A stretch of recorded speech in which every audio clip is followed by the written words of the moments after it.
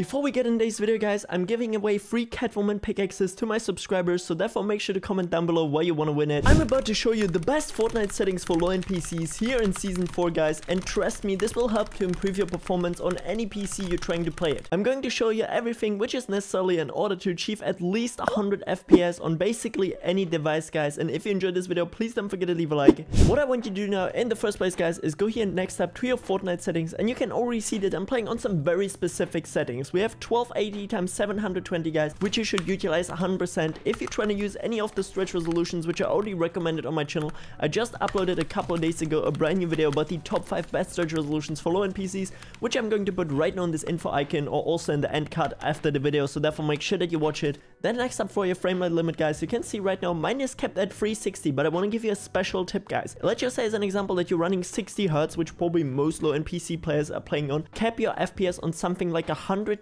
to 144 FPS. Still get a little bit more than 60 FPS, so you can reduce your input delay, but let's just say as an example that you would have it on something like maybe even like 200 FPS, and in some instances you can actually hit that. Your PC is just gonna work way too hard to get those 200 FPS, which is gonna overheat it and therefore maybe even cause thermal throttling, which means that if your PC gets too warm, it's just gonna overall decrease the performance. Because sometimes there are just simply these moments where you can't even hit like on the worst PC 200 FPS because you're looking into the sky or some stuff like that, so therefore prevent that. Then next up, guys, for your 3D resolution, I figured out 70% is the best, or better said, like the minimum you kinda need in order to still have like a playable gaming experience, so therefore keep it on 70 to 75%. Viewing distance on near, textures on low, everything else on off or the lowest possible, and of course the performance mode, guys. Don't try out DirectX 11 or DirectX 12, even not with the new performance mode on DirectX 11, it's still going to run worse, so therefore just simply performance mode on the beta. Once we go over to audio, please make sure that your sound quality is actually on low, guys, and that you turn off visualize sound effects. I know this is a super useful feature, but of course it's also really hardware demanding. And there you go, guys, these are the bare minimum settings for Fortnite which you need to still have a playable gaming experience. And please don't forget to comment down below which GPU you guys are actually running right now, because I'm highly interested in that. And with that said, we're basically done here.